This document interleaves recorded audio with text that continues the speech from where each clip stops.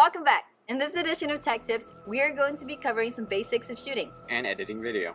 Given today's environment of digital devices, shooting videos has never been easier. The Youth Center roundups we have been producing are a good example of how you can shoot and edit videos on your own.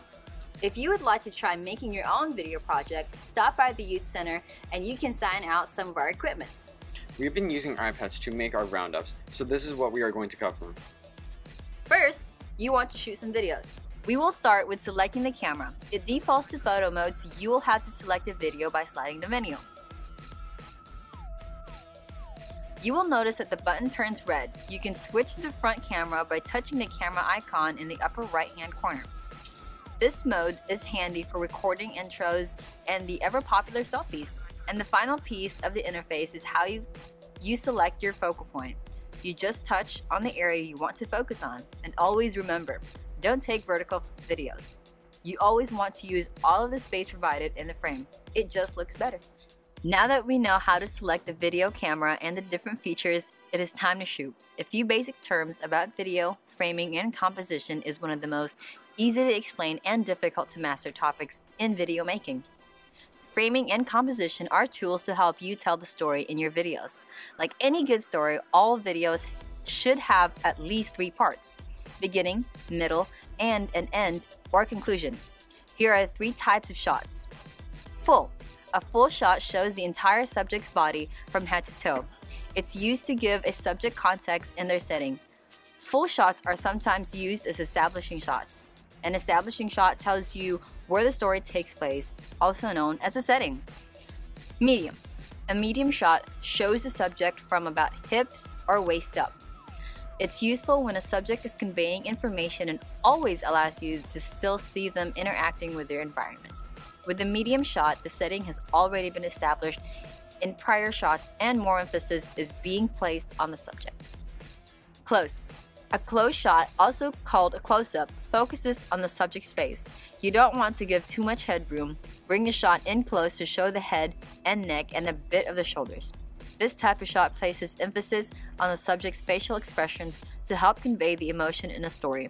If you zoom in even more, you can get what's called an extreme close-up. For example, a shot of subject's eye or mouth will show and emphasize an expression during an important moment. Now that we've covered our basic types of shots, let's discuss where on the image frame we place our subject. The rule of thirds is a method of composing your shots. Imagine that your frame has lines running through it, 2 horizontally and 2 vertically. Together, these lines divide the frame into 9 squares. Where the lines intersect are points where you want to put your subject. Aesthetically, this will make your shots more interesting to the eye. Generally, it's boring to perfectly center your subject. You want them a bit more to the left or right of the center. This also applies with horizon lines. Don't center the horizon so it divides the frame into even top and bottom halves.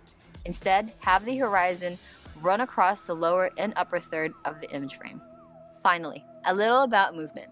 Moving camera shots physically advance or change the position of the camera. However, when there is movement of the camera, the relative position of everything within the frame changes constantly. This method replicates closely our expectations of movement. The key is to stay slow and steady. If the camera is moved too quickly, it can result in shaky, blurred, or nauseating, inducing videos. With a little practice, you can be shooting like a pro in no time. Don't forget to try different points of view. Some of the most interesting video comes from putting your camera in different angles and heights. So now that you have your video and shot and what to do with it, there are almost as many video editing options as there are cameras. We are going to cover iMovie since it allows us to shoot and edit on the same device. When you open the iMovie, you have 3 menu options. Video allows you to select and play any video clip you have saved on your device.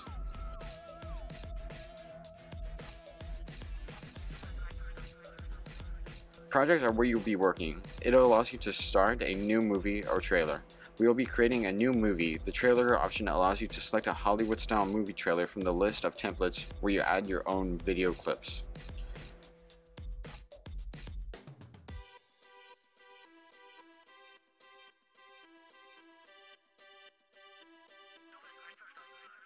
Let's get started. First, we are given some options on a theme for our movie. You can play the samples and see what they look like.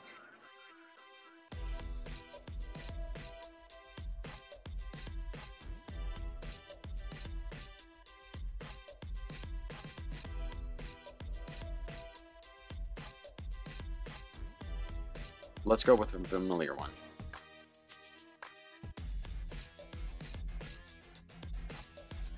Now we get to start adding media. You can add video, photos, and audio. You have access to all of the saved videos, photos, and music on the device, as well as some stock music and sound effects.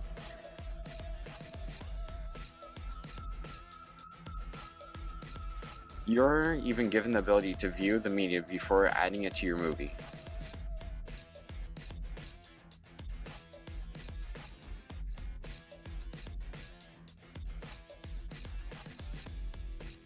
Once you have found your clip, add it to the timeline. We will add a few clips for the demonstration. The red line represents the playhead, and the image shown top right of the screen is the frame that the playhead is over. This playhead is stationary. You move your project by dragging it to the left or the right. You can further fine-tune your edit straight from the timeline. Tap any clip to bring up yellow handles. Use them to add or remove parts of the clip or your project. Your currently used part is still linked to the main clip you took away from the library. To zoom in or out, move 2 fingers away or closer together. To change the order of the clips, tap and hold on one. This removes it from the timeline. With a finger still touching the screen, you can move that clip from another position. If you release it while it's out of the timeline, it's removed from the project. You can also perform more complex edits, like inserting a new clip in the middle of an existing one. Move the playhead over the clip, then select it. Now swipe down the playhead to cut your clip in two. You can now insert a new clip in between those two parts. Finally, let's take a look at the titles and music. You can add text to help describe the events or location of the movie. Titles affect the whole clip, so you may want to split longer clips unless you want the title to run the entire time. Once you have selected the clip you want to title, you have few options: open, middle, or closing. These default to our selected theme. We can choose from the rest of the options with our theme button.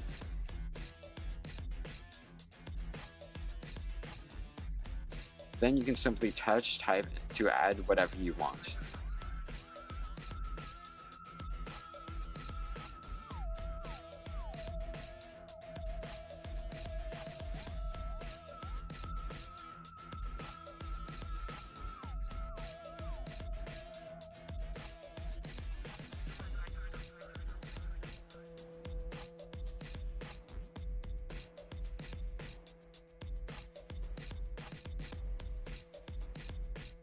For the music, you can turn on the music associated with your selected theme,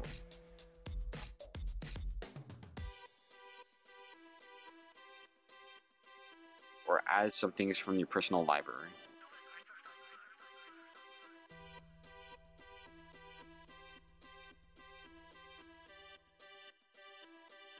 If you're having troubles getting the music to play in the preview mode, simply select the movie clip and move it to the foreground.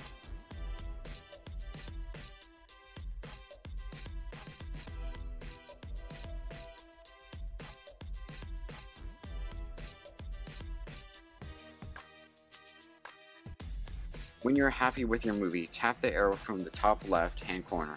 Here you can name the movie file.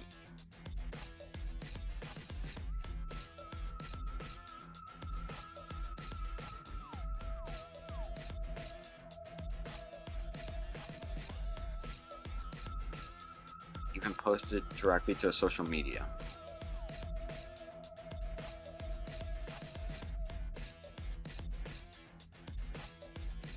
Well, we hope you enjoyed this edition of Tech Tips. If you want to try shooting and editing one of your own videos, stop by the Youth Center where you can sign out one of their iPads to use if you don't have one of yourself. Bye!